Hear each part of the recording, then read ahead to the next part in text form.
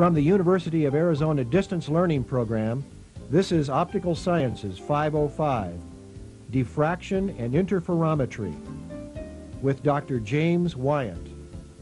This broadcast is authorized by the Arizona Board of Regents on behalf of the University of Arizona. Any reproduction or retransmission of this course or use of same for granting of credit without the express written consent of the University of Arizona is strictly prohibited.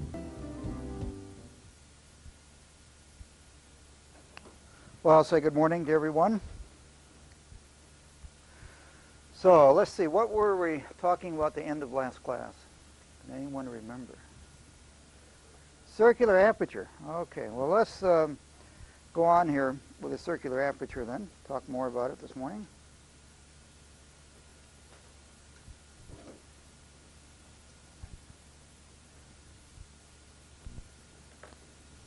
So remember last class what we had here.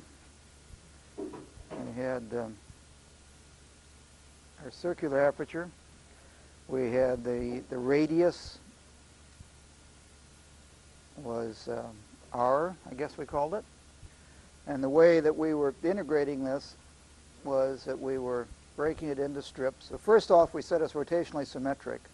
So we need to look only along one axis here at the diffraction pattern. So we broke it into little strips of width dy and at height here of y. And right at the end of the class, I think we had that u as a function of this angle theta was equal to 2 e to the ik square root of z squared plus y naught squared. So we'd picked the coordinate system such that x naught was equal to 0. Divided then by I lambda z, u sub I, and then doing this integral here of the square root of r squared minus y squared e to minus I k y sine theta, integrating over y here, and y went from minus r to plus r. So I think that's where we were right at the end of the last class. So now, typically what people do when they want to solve this is that they will say, well, let some quantity, say u, be equal to y divided by r. And we're going to define something else, rho, which we'll set equal to kr sine theta. And if that's true, then, well, first off, we can say that dy is r du, and we can say that ky sine theta, so that's what we had up here in the equation. We can write that ky sine theta is k r u sine theta. And then we could write that as u times rho. Okay? And the other thing, so that will take care of what we have in the exponent up here. We want to play a little bit with this square root here. And so the next thing we could say is that square root of r squared minus y squared is r square root 1 minus y squared divided by r squared. And so that's r times the square root of 1 minus u squared. Okay, so now we're going to take these various quantities and plug it back into the expression up here. And we will get, I'll go to a clean sheet of paper here.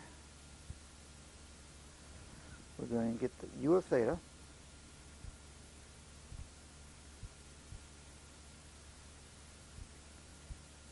we still have an I lambda z down in the basement here.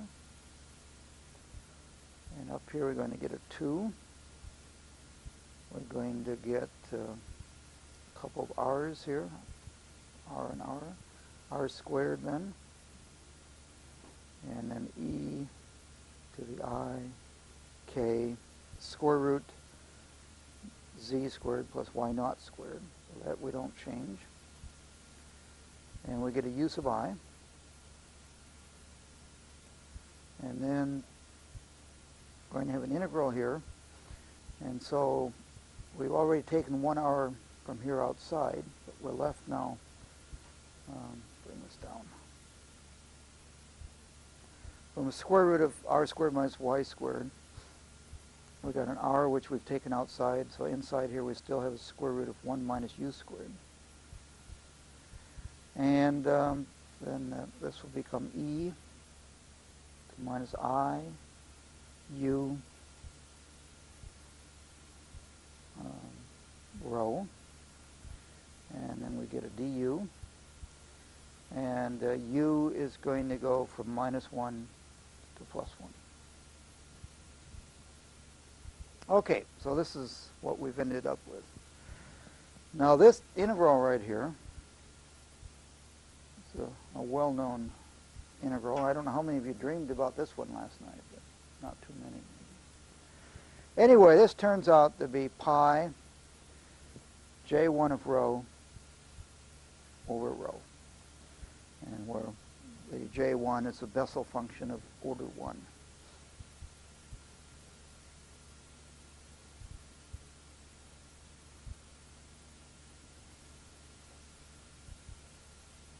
Okay.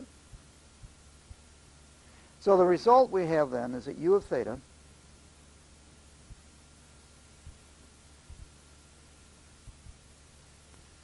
is equal to pi r squared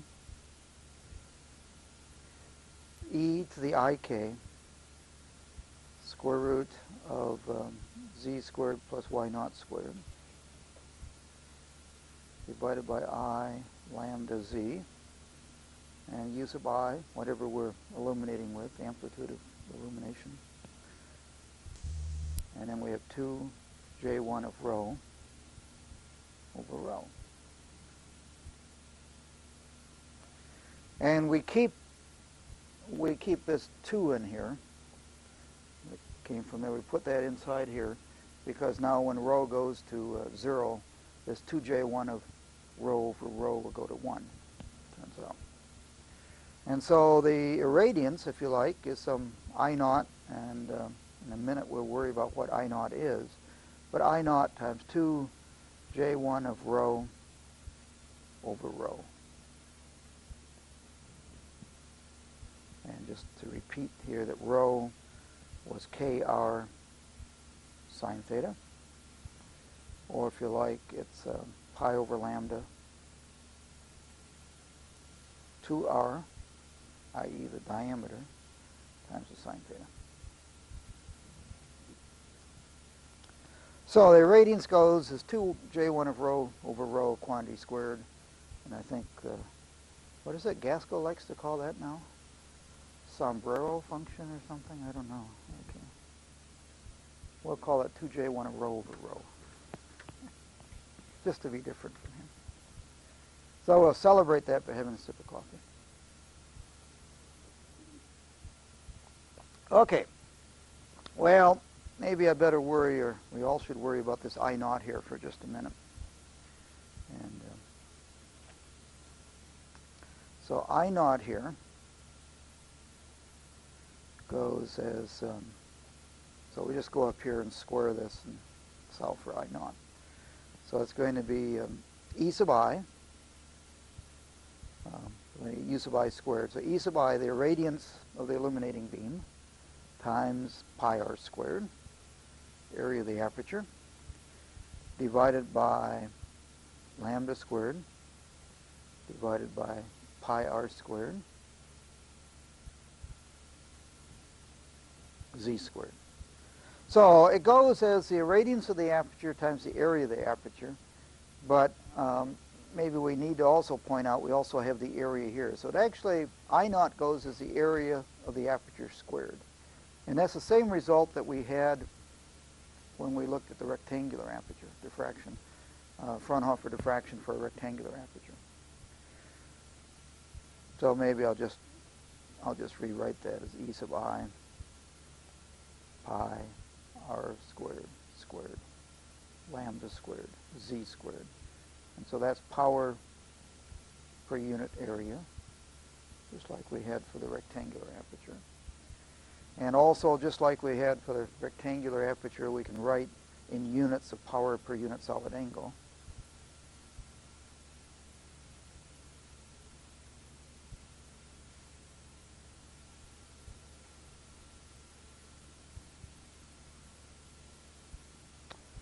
And in that case, I naught prime, we'll call it, is just E sub I, the radiance of the incident beam times the area of the aperture squared divided by lambda squared. So we just multiply it through by the z squared. So that would be in units of power per unit solid angle. Okay. Oh, well, thank you. I was checking to see if you were awake, and you're awake. It should be lambda squared.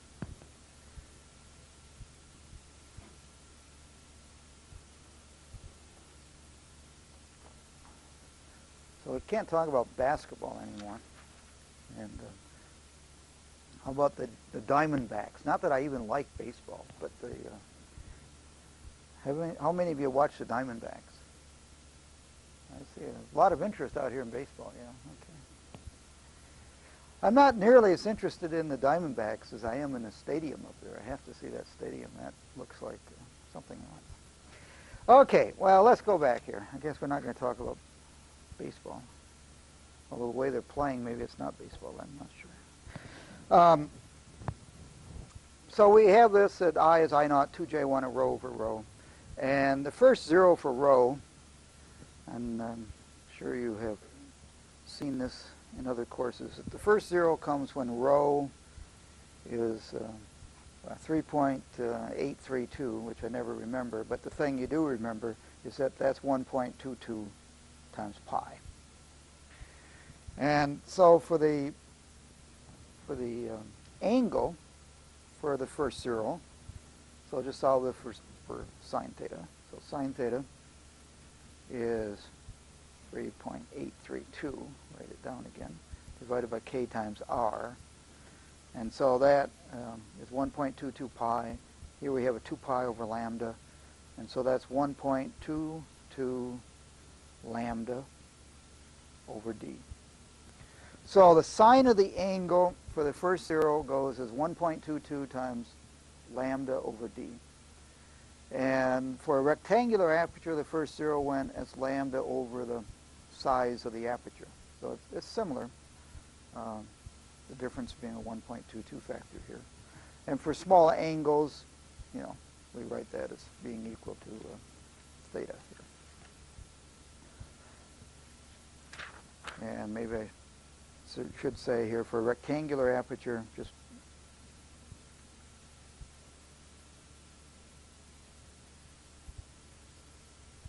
we had first zero theta for first zero is lambda over the size of the aperture, b or whatever it is. And so if we were to plot this irradiance as a function of angle or sine of the angle,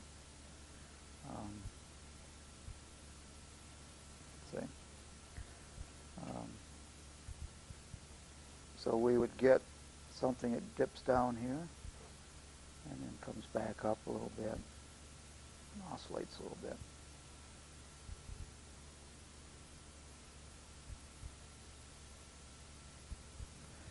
And this here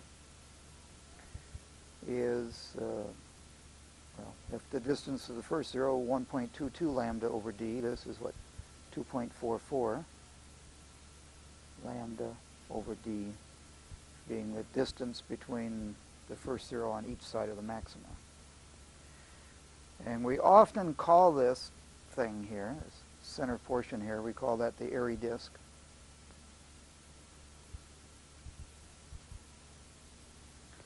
And so that's the central central bright area.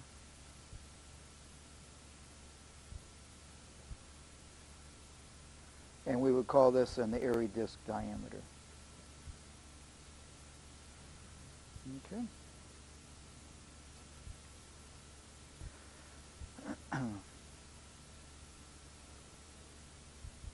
Now I think I'll make a little table here comparing the rectangular with the circular aperture here, of the relative intensities. So I'll go to a clean sheet of paper here.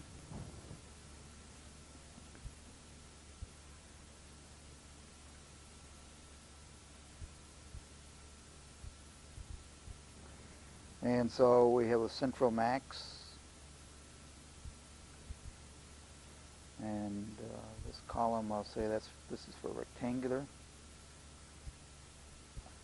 and this is for the circular aperture. And we're going to make both of these, normalize both of these to 1.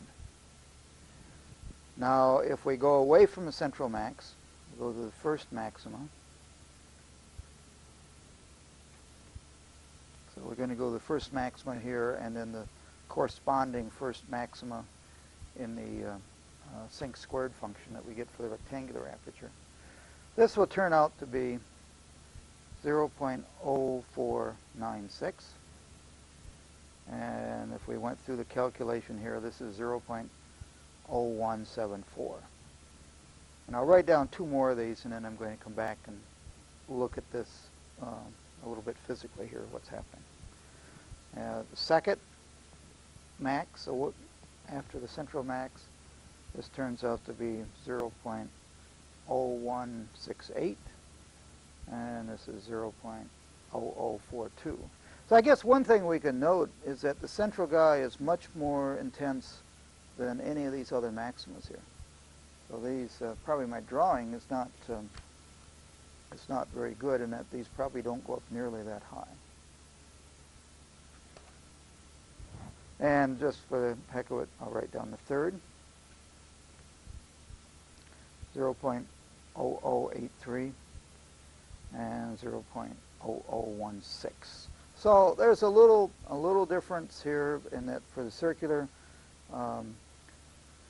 these guys are a little bit reduced. Of course, this, in the circular case, this is going to be spread around rotationally, and in the rectangular case, we would just have it in the direction perpendicular to the sides. So that explains why these are a little bit lower. Now, what I wanted to look at this for a second, look at the rectangular case. It's a nice way of thinking about this here. If we go to the central max, well, we can break the rectangular aperture up into a bunch of small apertures, and associated with each small region, we can assign a vector. And at the central max, all of these vectors line up. Okay? So central max. So we're just associating with each small portion of the aperture a vector which takes into account the amplitude and the phase of that portion of the aperture. Now, as we go away from the central maxima, these various vectors are going to be out of phase with respect to one another. And at some point, they're going to be out of phase just enough so that they curl right back on themselves, okay? So we start off here adding up all these vectors.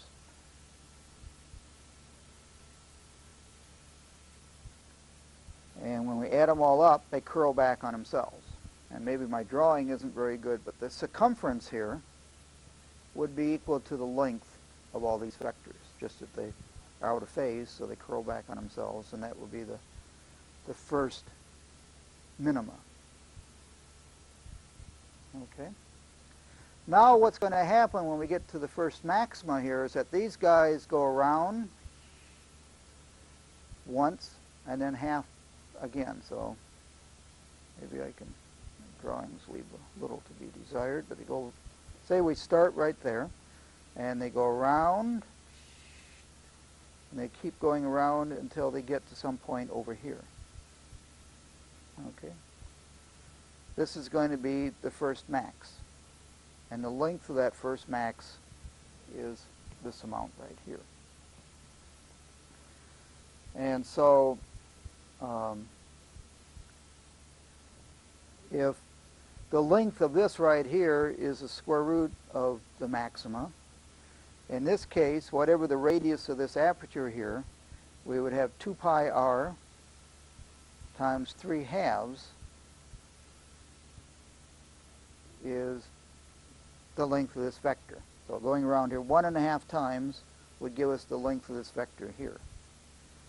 And so 3 pi r is the square root of I naught.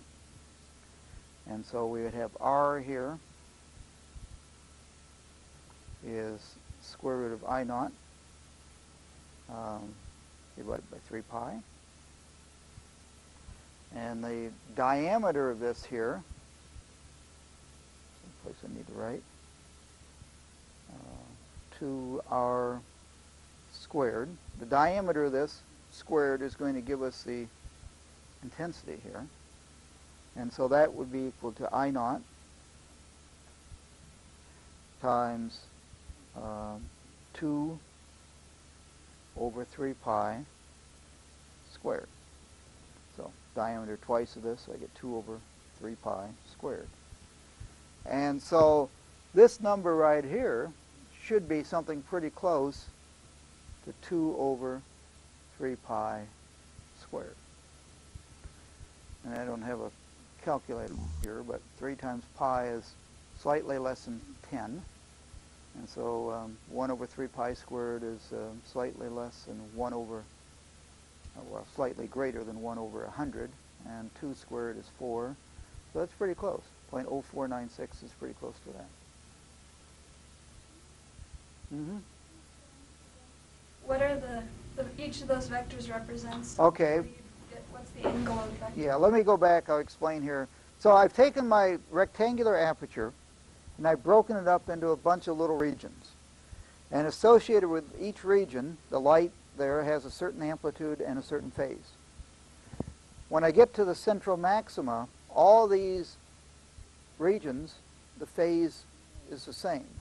And so now the aperture, I'm breaking the aperture up into a bunch of little regions, and each region has a certain amplitude. The light has a certain amplitude. And so I'm representing that amplitude with a vector of some length and some direction. The direction is determined by the phase. And so right on axis for the central max, all of these regions are in phase. That's why I have a central maxima. And so all these vectors are in the same direction.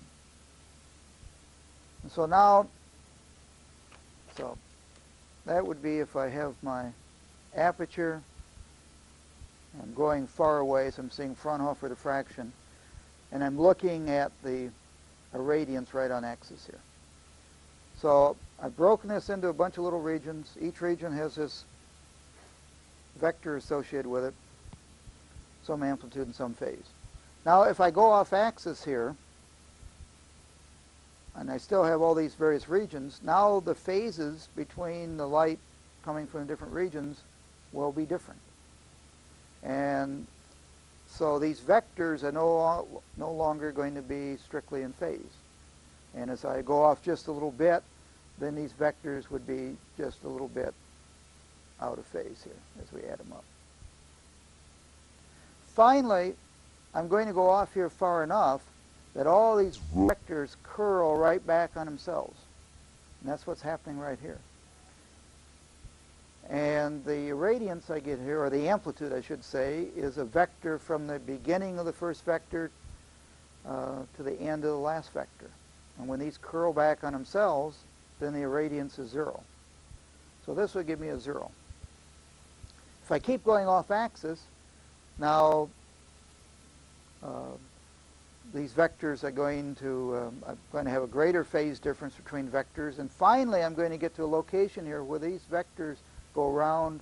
Say I start here. They go around once and then a half again. And the resulting irradiance is proportional to this distance squared. So that's what I was trying to calculate. I know the circumference as I go around here. Well, if I go over here, the circumference here is equal to this length right here. The circumference here, well, if I go around once and about 1.5, the circumference then for 1 and 1.5 times around will be equal to this. And if the radiance is I naught, then this length here I could represent as square root of I naught. So the circumference plus a half, so whoop, plus a half here. So 2 pi r, r being the radius is, times 1.5 is equal to square root of I naught. And so then I just solve here for r, square root of I naught over 3 pi. The resulting irradiance is going to be this distance squared, or proportional to that. So it's proportional to 2r squared. And so that's I naught times 2 over 3 pi squared. And so this number here should be pretty close to 2 over 3 pi squared. Question? Close. Why isn't it exact? Yeah, why? That's a good question. Why is it only pretty close? The maxima here will be when this vector right here is a max.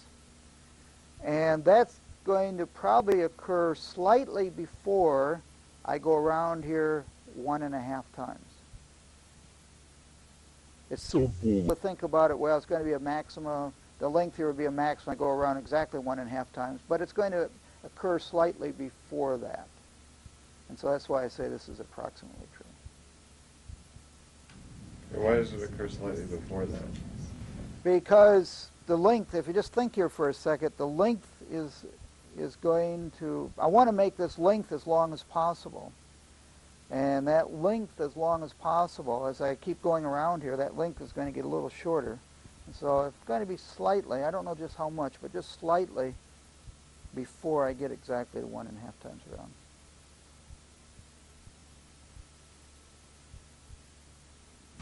Not convinced? No. The longest distance around the circle, or? Well, the longest distance is across the diameter, but the diameter is getting shorter as I go around here more. Mm-hmm. So it's curling around, it's not. It's curling around, yeah. Fine. Yeah. So if this occurs at 2 over 3 pi squared, so that's when we went around 1.5 times.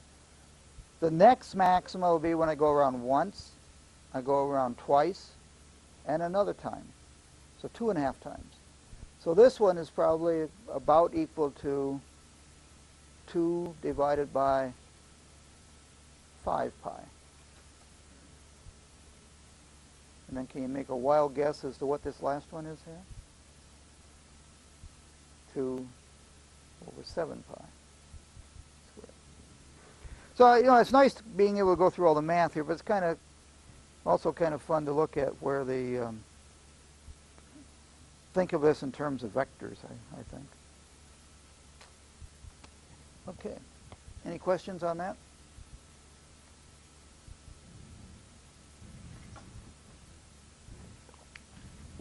Okay, I'm going to state a couple more things about these intensities. We're not going to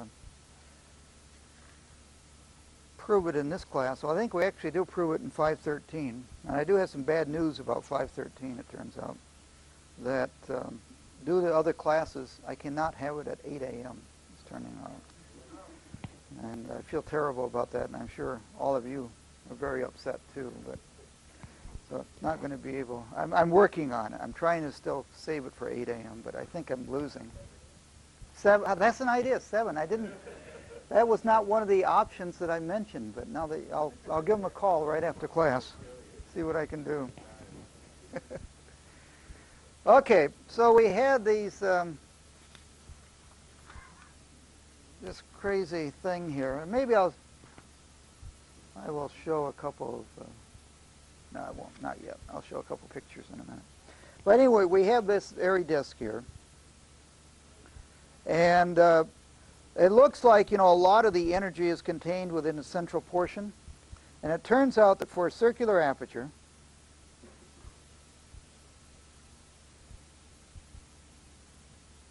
about 84% of the energy is contained within the first zero.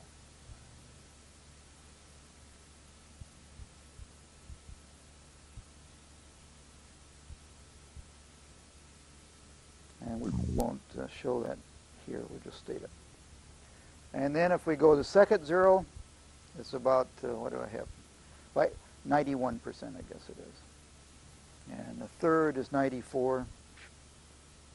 Fourth is 95%, and so on. I don't know that you need to remember these, but it is kind of convenient. The 84 number comes up a lot, but certainly it's convenient to remember that a lot is contained within the central, within the first zeros here, and 84% is the number. Okay. Now we have here at this angle goes as 2.44 lambda over d. So let's think about that for a second.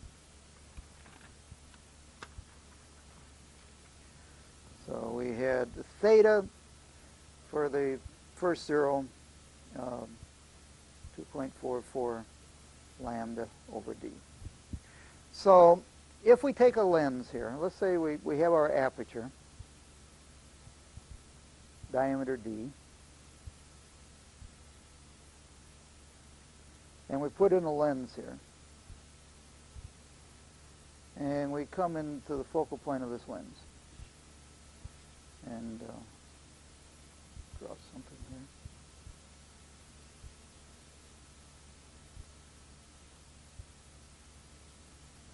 Anyway, if we look at the central core here, so theta is 2.44 lambda over d. What is, if this lens has a focal length of f, what is this physical distance? I should do the whole diameter here. What's the diameter of this airy disk at the focal plane of this lens? If the angle here to here is 2.44 lambda over d, the physical distance is, f times theta. And so the diameter here, I mean for small angles this is true, at focal plane is 2.44 lambda f over d. Okay. Now, I seem to remember someplace in geometrical optics, this thing f over d, what do we call that? If I had a lens of diameter d and the focal length f over d is, call that the f number, okay? That's 2.44 lambda times the f number. So, limiting the aperture here to d. And let's say the wavelength be about half a micron, visible light, something like that. And I don't have my calculator here, but 2.44 times 0.5 is about 1, okay? And so this diameter of the airy disk diameter is about equal to the f number in microns. So I'll just write that. Thing that we call the airy disk diameter.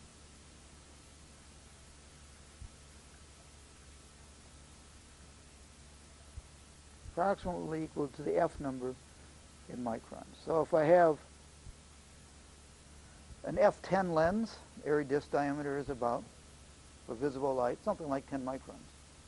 f3, about 3 microns.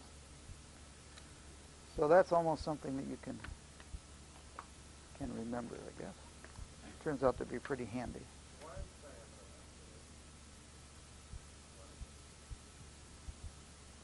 Well, we're saying theta is a small angle, And so if I just go up here an angle theta, this distance is going to be pretty close to f times whatever angle I go up. Radius of it. Well, a theta, okay, a theta here is a distance from here to here. It's a distance, 2.44 lambda over d is the distance between the two first zeros. Okay. And so the radius here is 1.22 lambda over d. So the airy disk diameter, maybe my drawing is pretty lousy here, but the airy disk diameter, f times theta here. So.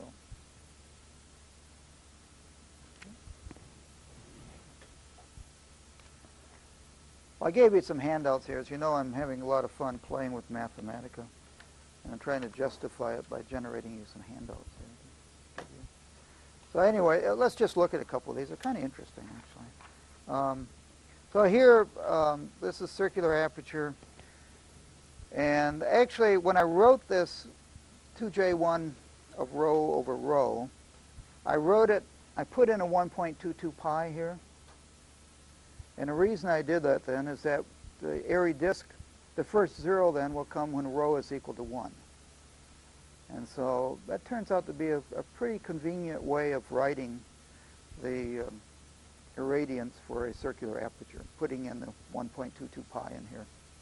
And so now if I plot this irradiance as a function of rho, my first zero here comes out to be when rho is equal to 1. And this is the next maxima. And you notice, you know, I said when I drew that on paper that I really made it look much larger than what it is. That maxima is pretty small. And I mean, it goes back to these numbers here. If the center guy is normalized to 1, this is only about 0.017. And so this maxima doesn't come up there very much. And so if I were to plot a little 3D plot of the irradiance, you can see a little bit, if you stare long enough, maybe you can see a little peak here, but it's not very large. If we want to plot the amplitude, of course, now we're taking the square root of that, and we actually can get somewhat prettier pictures, because now we can actually see the maxima here. Or if you like color, of course, you see it here. So if we make a plot here of the intensity, I mean, if you look at this with your eye and look at the intensity, you really do see this. You see all these rings. You see them pretty nicely. And you can go out several rings and you'll still be able to see the intensity okay. So again, this diameter here, physical diameter in the focal plane of the lens would be 2.44 lambda f over d. 2.44 lambda times the f number. Any questions on diffraction for circular aperture? Okay. All experts on that? Okay, well, let's go on here, and we're going to go on and talk about more than one aperture now, and that will lead us to talking about diffraction gratings eventually. But the next thing we want to do is talk about a double slit. So this is what, 14.4.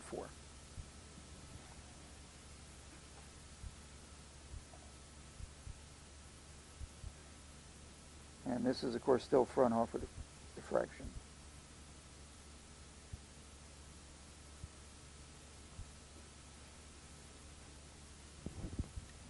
Now, before we begin doing the algebra on this, I'd like to kind of think about it for a minute. And if we're doing Fraunhofer diffraction in the lab, we often would just take a lens here. And say I want to do Fraunhofer diffraction of a single aperture, first off. And I'll take a lens here. And we go to the focal plane of the lens. And when we look in the focal plane of this lens, we're going to get a sinc squared function for the Fraunhofer diffraction pattern of a rectangular aperture. Now the question, what I want you to think about here, so we get some pattern here that looks like so. If I take this slit now and I move this slit sideways, and maybe I'll go to red slits. So taking this slit away, and I'm going to move a slit sideways here.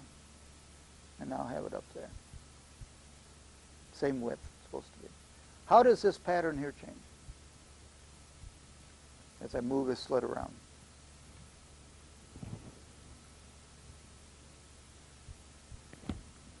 Give me a chance to drink some more coffee.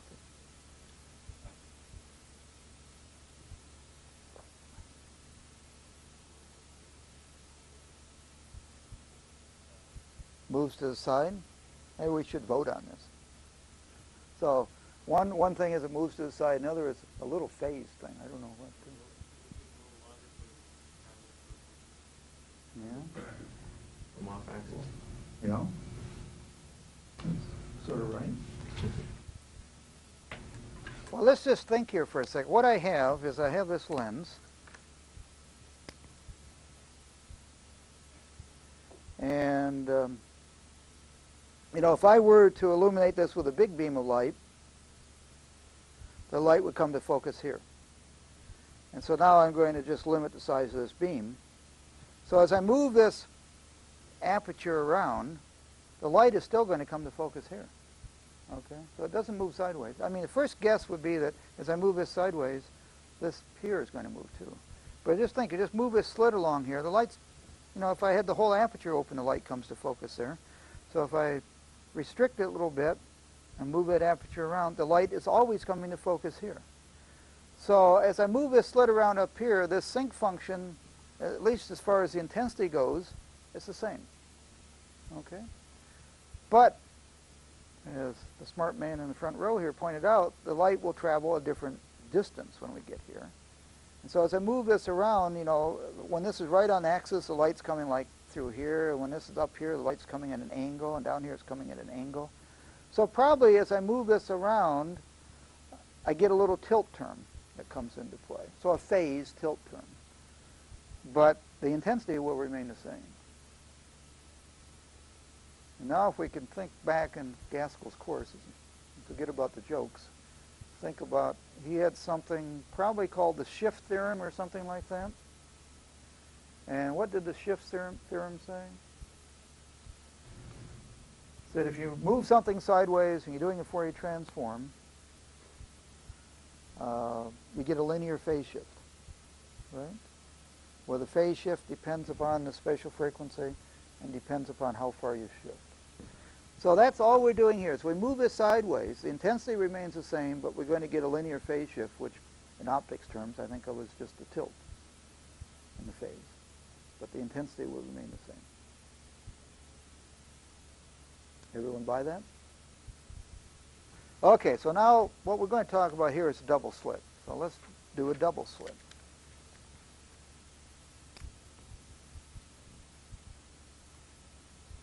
So we'll put in a big lens,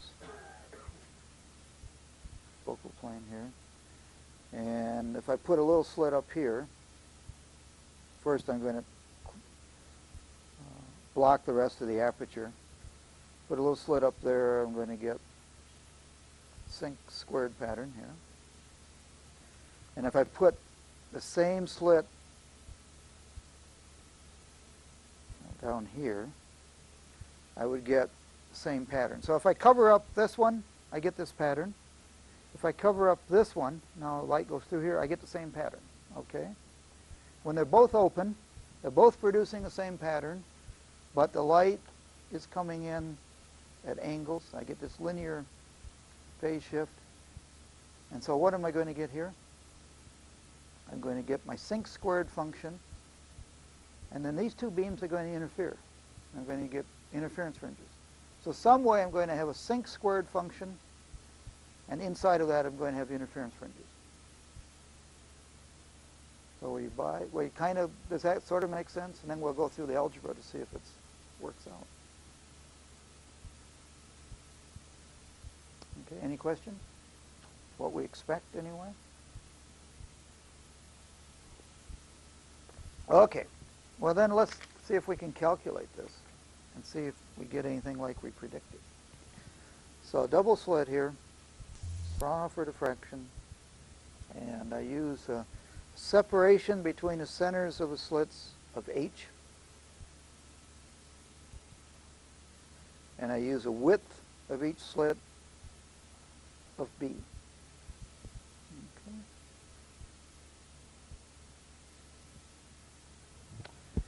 And so equation we get U as a function of theta. I'm only going to do it in one dimension here. Is some C out in front, which I'm not going to worry about. Fraunhofer diffraction, e to the I k y sine theta dy. And doing this over whatever aperture I have here. So that's my basic equation. And so for the case of a double slit, U of theta will be equal to e to the I k y sine theta dy. I have two slits, so I'm going to have two integrals here. E to the I k y sine theta dy.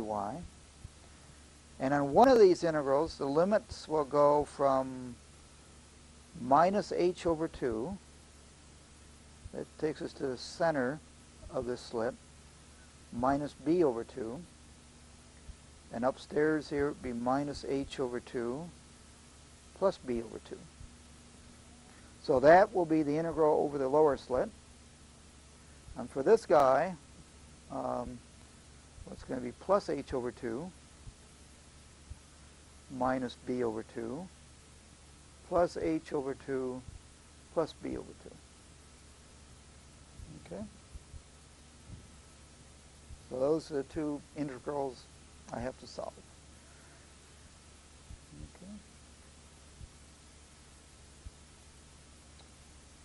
Okay. And I think I'm actually going to go through the algebra here. Again, I know from Fourier optics you can almost, you can write down the answers here, but I'm going to work a little bit here on this.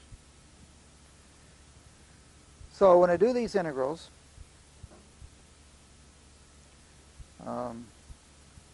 and I guess I left out my c here. I have some factor out in front, which I'm not going to worry about. And I do the integrals, I'm going to get a c over the I k sine theta. And my first integral then is going to become e to the I k sine theta minus h over 2 minus b over 2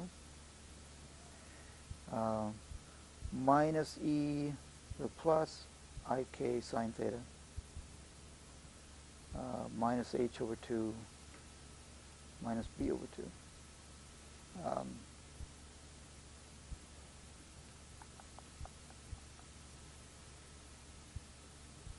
Plus h over 2. Get this right here.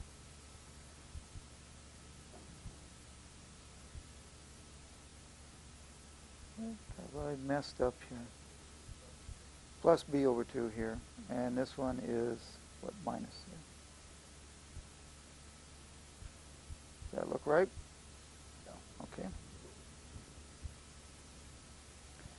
And so that's one integral. And then we'll write down the other one here too. So e to the I k sine theta. Now we have what, h over 2 plus b over 2. And then minus e to the I k sine theta. H over 2 minus b over 2.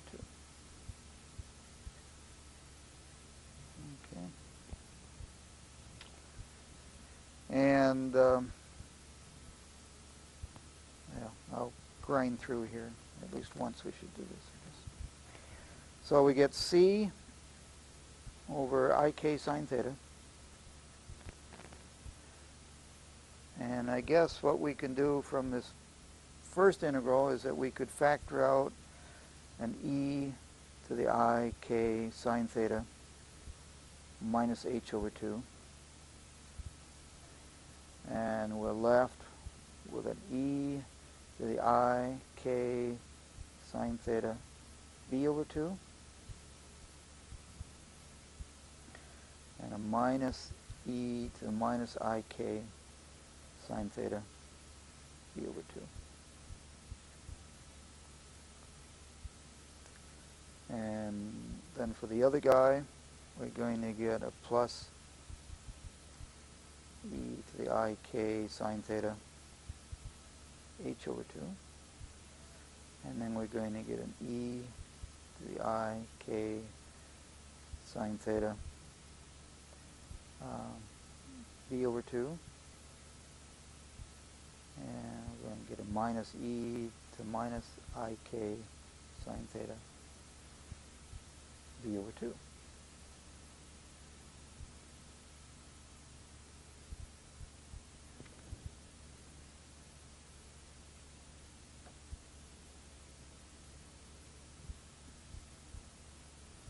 And so we could rewrite that as c over ik sine theta. And I'll write that as e to the ik sine theta b over 2 minus e to minus ik sine theta b over 2. So these two are the same. And then that's going to be multiplied times e to the ik sine theta h over 2 plus e to the minus ik sine theta h over 2.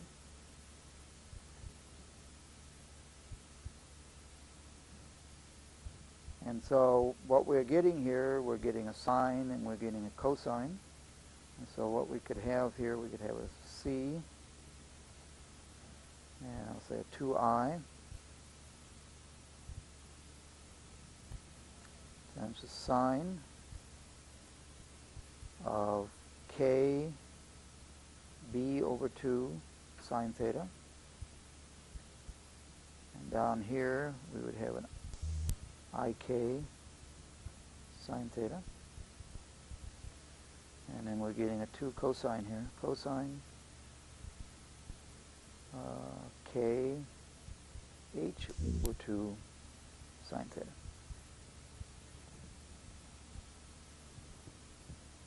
Hope that works out okay.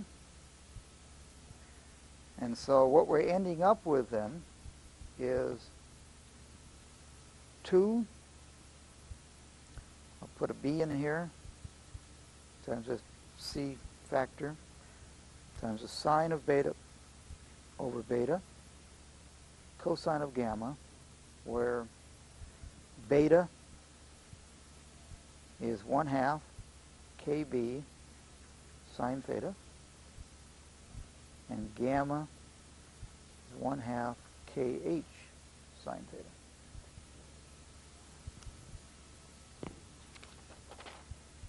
Back to the original drawing, if I can find it. Maybe I can't find it here. Oh, there it is. So remember the spacing between the slits were h, and the width of the slit was b. And so what we're getting here is something that goes as the sink depends upon the width of the slit, cosine of something that depends on the spacing of the slits. So this is, first guy is just the diffraction pattern due to the width of each slit, and then this will be an interference between the two slits. And we could write here then a irradiance is I naught sine beta over beta squared cosine squared of gamma.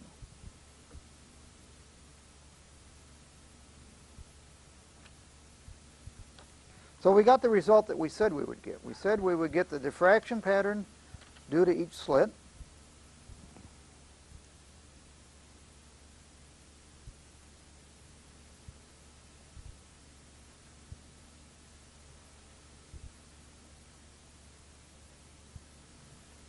And then here we have the interference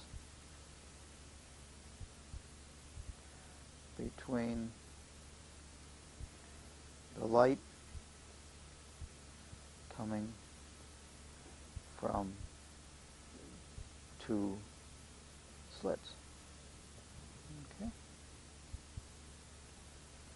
And if I go to, instead of trying to sketch this, I'll go to one of my drawings from Mathematica here. So what I've plotted here is the green is the envelope function, just that's due to the single slit diffraction. That's our sinc squared function. And the other term in here is the interference. And so these are just the interference fringes here. So we got exactly what we kind of predicted by thinking about it physically here. Any questions on that? And so if we were to make each slit smaller, the width of each slit smaller, then this green thing would spread out, and these other secondary maximas here would come up higher. If we made the slits further and further apart, the interference fringes would get closer together, and we would get more fringes here under the sinc squared function. Okay.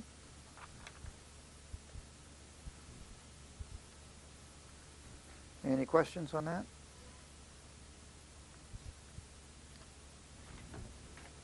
Well, let's look at this equation a little bit more and look at just where we get bright fringes, and we're going to find there's something called missing orders that may come into play, and let's see what we have here. So this is our basic equation, and we're going to get bright fringes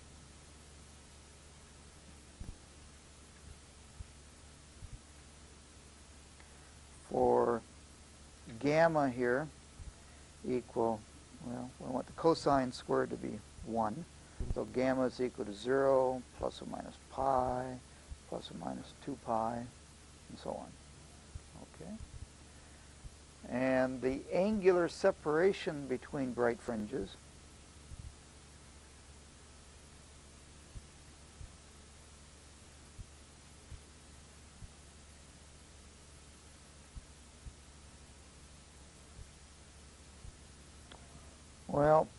gamma is going to change by pi in between fringes. So if we go out the distance from the central max, central bright fringe, the next bright fringe would be pi. Up here, pi is equal to 1/2 k, so that's 2 pi over lambda times 1/2, so it's pi over lambda h sine theta. And so sine theta here, is lambda over h, and that's approximately equal to theta. And so the separation between bright fringes and angular space is lambda over h. Now if we went back at the beginning of the semester, we talked about the Young's double slit, and that's the same result we got for the Young's double slit. In fact, these are the same, they're really the same fringes as we got for the Young's double slit. The only difference was back then we were assuming that each slit was very, very small. And so this envelope function here was going to be essentially constant over a large region here. And the only difference we're doing now is we're saying we're opening up the slits, and so we get the sinc squared function from the width of each slit. Okay, so this is the same as for Young's double slit. Same thing. Okay, any questions?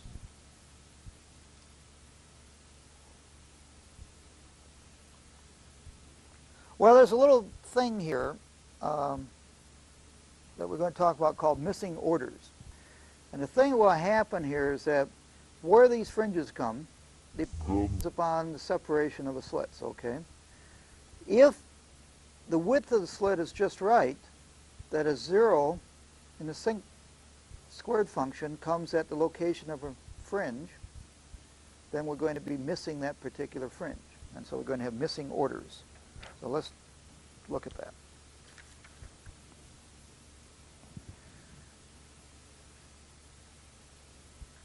So it's going to be where we're going to have bright fringes fall at the location of a 0 of the sinc squared function, and so that fringe will not be present.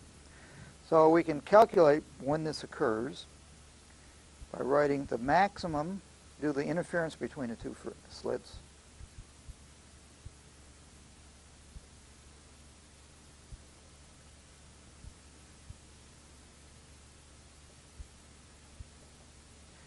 Well, we already said gamma is pi over lambda h sine theta, and that's equal to m times pi for a maxima. M is just an integer, and it can be positive or it can be negative. So this is when we're going to get a maxima. And so we said, well, sine theta then is m lambda over h. It falls from there. Now, what we're worried about is when we get one of these maximas at the 0 of the sinc squared function, 0 of the single slit diffraction pattern. So let's look at this. Minima due to single slit diffraction. So beta, find the right page here. So we want to see when the sinc squared goes to 0. Beta is 1/2 kb sine theta. So beta is pi over lambda b sine theta. And to get a 0 in that, beta here must be equal to some integer number of pi's. P times pi. And so sine theta for a 0 will be p lambda over b. Now what we're concerned about is that we get a maxima due to the interference at the same location as a minima due to the single slit diffraction. So writing that down. So if maximum of the interference fringes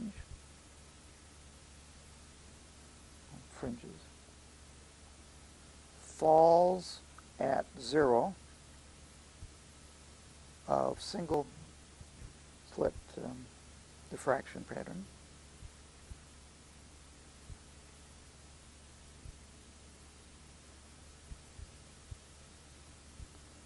we will have a missing order. And so for this condition, to have a missing order, we're saying at this angle here, the minima due to the single slit diffraction is equal to this angle here, where we have a maxima due to the interference fringes. So for a missing order, you would have that m lambda over h is p lambda over b. Okay. So that says that m over p is h over b. Now m and p are both integers.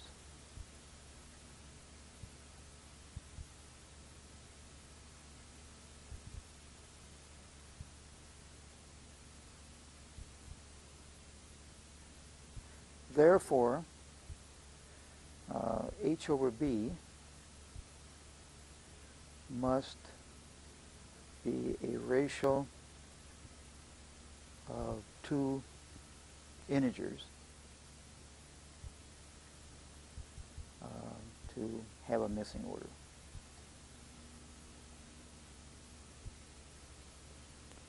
So if the spacing of the slits to the width of the slits is a ratio of two integers, then we can have this condition that the maxima due to the interference is at the same location as the minima due to the single slit diffraction, and that particular order will be missing. Otherwise, if this condition is not satisfied, then we don't have to worry about missing orders. They may be very low in intensity because they're very close to a minima, but they're not entirely missing. Okay, any questions?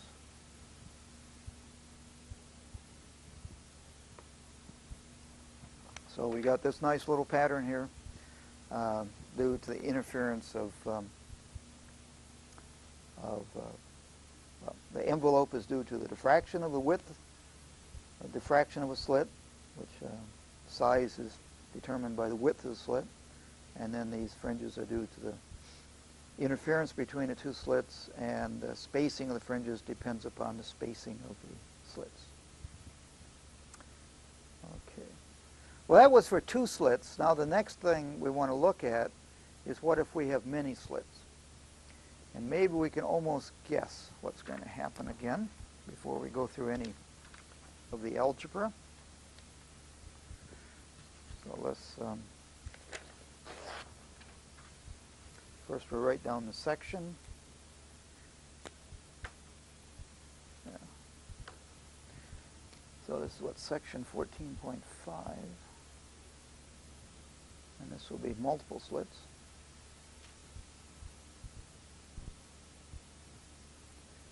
And this is really going to lead us to diffraction gratings, first binary diffraction gratings.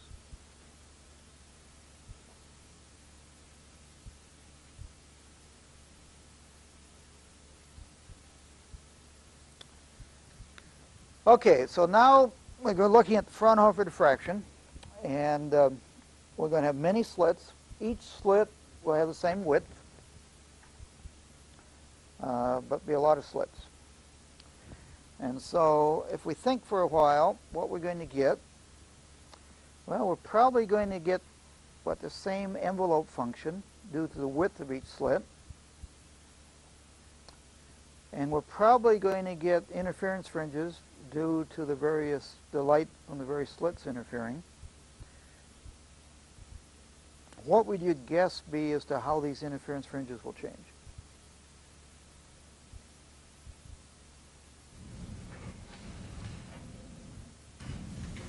Sounds like maybe they're not going to change. Is that right? So we're interfering a lot of slits now. So anyone want to make a wild guess before I make a wild guess? Mine won't be so wild because I've read here someplace. But if you just think, you're going to have all these beams interfering. So it's like multiple beam interference. And what did we see before when we talked about interference? When we went two beam interference, we had nice sinusoidal interference fringes. And when we go to multiple beam interference, we get fringes that are sharper than sinusoidal. So probably what we're going to get here is we'll still have the same envelope function, but these fringes probably will not be so sinusoidal. They'll probably become sharper and sharper. And as the number, as the number of slits increases, the fringes will get sharper all the time, okay? And maybe we don't know exactly what the equation is, but actually when we get to it, you'll say, oh, I've seen that before. But in any case, as we increase the number of slits, these little fringes are probably going to get sharper and sharper. So we have to go through a little algebra to see if we can show that. And we don't have enough time today to do it all, but we'll get started here anyway. And we have to pick out a coordinate system. And the effect of the coordinate system really will be a phase factor at the end, which will not be of much importance here. So let's say we could do something like this. We have a bunch of slits. I don't know how many, n of them. We'll later let n become maybe a large number. And I'm going to pick out a coordinate system, so this is y is equal to 0 down here. And I'm going to pick such that all these little guys have a width of b. And the center-to-center spacing here is going to be h. And so what we have is this equation here that over whatever aperture we have here, we have to do the integral of e to the I k y sine theta dy. One dimension again, okay? So we just have to do that integral. And the first integral is going to have the limits from 0 to b, the way I've picked the coordinate system here. And the second one will have the limits of from h to h plus b. Okay. And the third one was 2h plus b. And finally, with the nth one, it's going to be n minus 1 times h to n minus 1 times h plus b. Okay. So everyone follows what we're doing? We're starting a mess is what we're doing here. And I think if you were doing, Gaskell's course, Fourier optics, you can almost write down the answer, but I don't want to do that. I'm not going to go through all the gory details here, but we're going to at least outline the gory details. So, just starting here, in the minute or so we have left, when we do this integral, it's going to be just like what we did before with two slits, except we have many of them here. And so we get a 1 over minus I k sine theta. And the first one here will go as e to minus I k b sine theta minus 1, the way I've picked the coordinate system here. And the second guy here will go as e to minus I k b plus h sine theta minus e to minus I k h sine theta. And I don't know, do I need to write down any more of these? I'll write down one more. E to minus I k b plus 2h sine theta minus e to minus I k 2h sine theta plus more. Okay. And maybe at this point, I have a minute and 30 seconds left. Any questions? Not, I think I'm going to quit early because I don't want to go to the next stage here. But what we'll do next class is we'll come back and we'll finish doing this integral here. And we're going to get a result that I think actually you've seen before in some of your homework, kind of interesting result. But it's going to be basically just what we said. We're going to get this envelope function, do the width of the slit, and then we're going to get narrow interference fringes. And as the number of slits increases, the width of these interference fringes gets smaller and smaller. And there'll be some pretty interesting results. Then we'll go on and look more at different types of diffraction gratings. So I'll see you bright and early next Tuesday morning.